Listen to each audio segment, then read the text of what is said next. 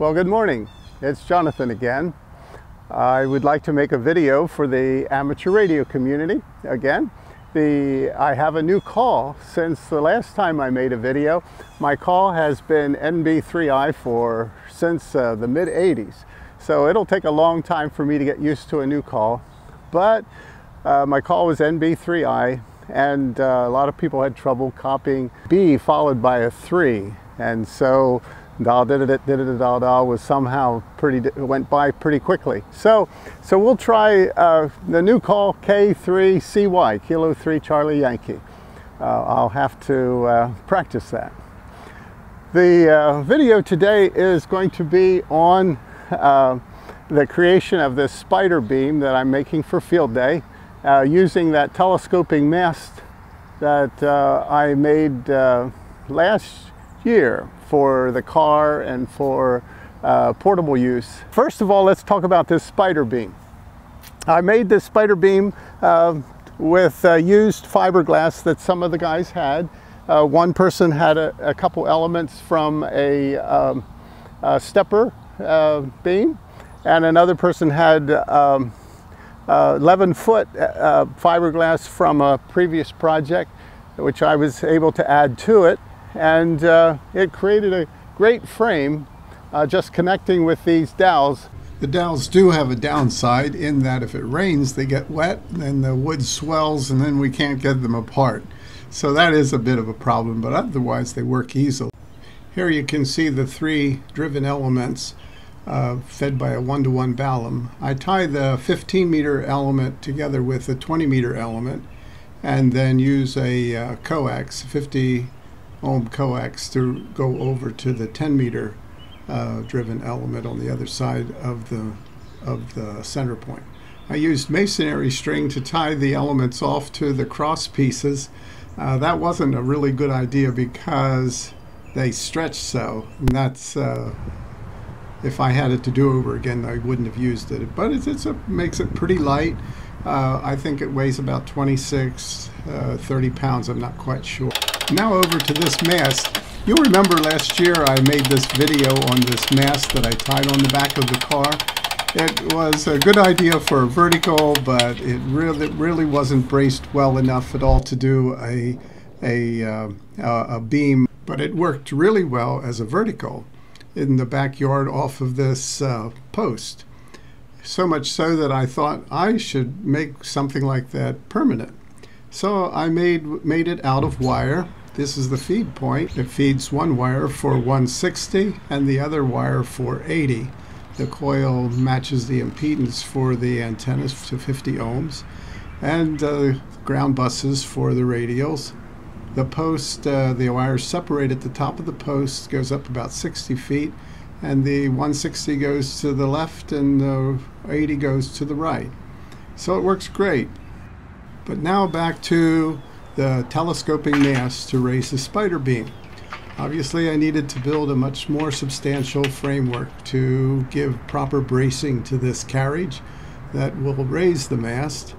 So I used 3/16 angle iron to create a little bit of a framework here with braces on all 4 sides, and needed to level it, make sure it's level so that the telescoping mast will be plumb. Added the carriage and then mounted the mast on top of this carriage.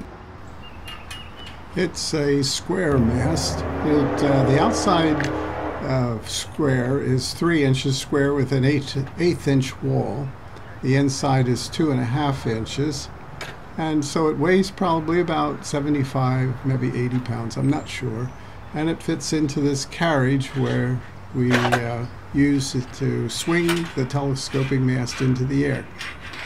And then we can use this cable to tie onto the mast to pull it up.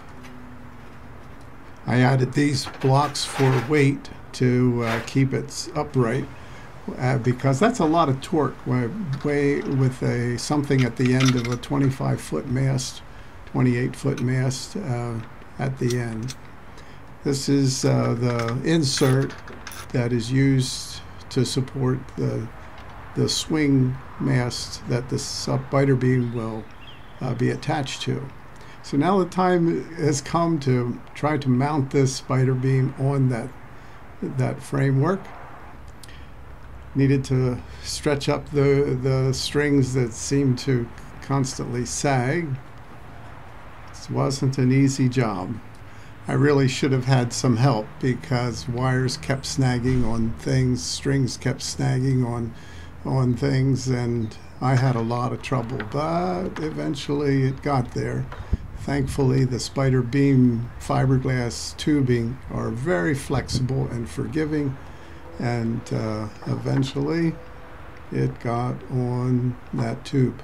The plastic PVC mast just slips over top this steel pipe that's at the end of this telescoping mast, and eventually it'll get there.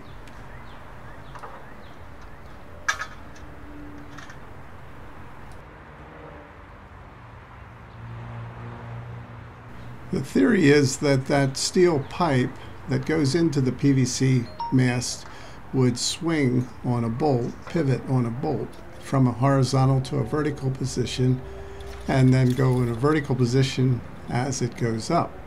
And I have a string attached to that pipe so that when it gets up, we can pull it straight. But I learned that the string doesn't work really well, and using a clamp was much better. But the winch pulled it up, and after I released the elements from snagging on step ladders, so on and so forth, it eventually got there, and the mast worked pretty well. I did need to add extra weight. That concrete block was not sufficient, so using an extra 100-pound of steel was sufficient to get it up.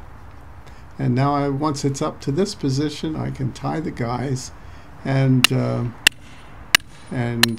crank it up a little bit further. The good news is that I have a 1.2 SWR at the bottom of 20-meter band.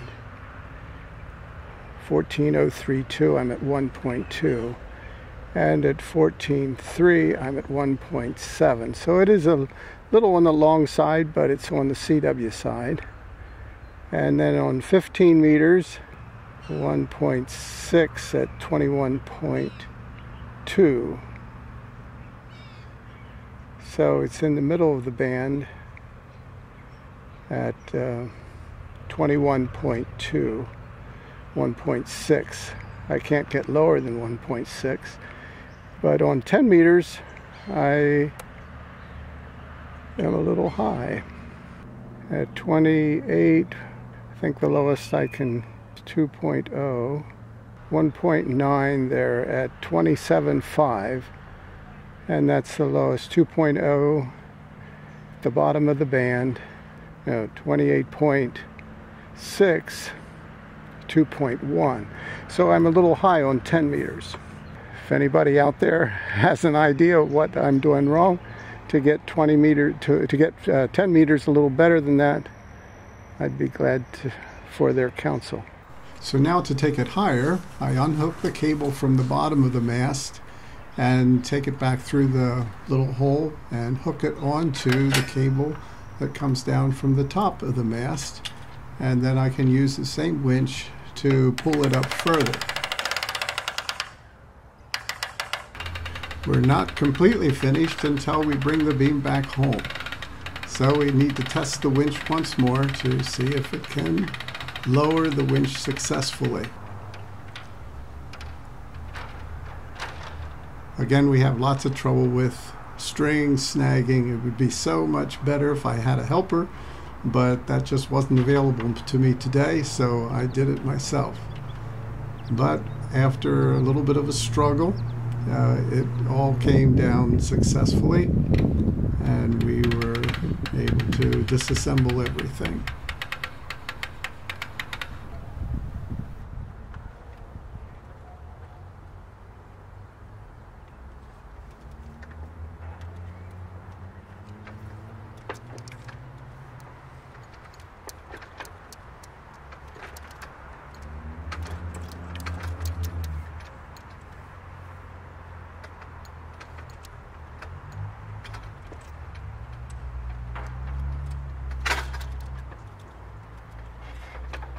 Finally, it did come down.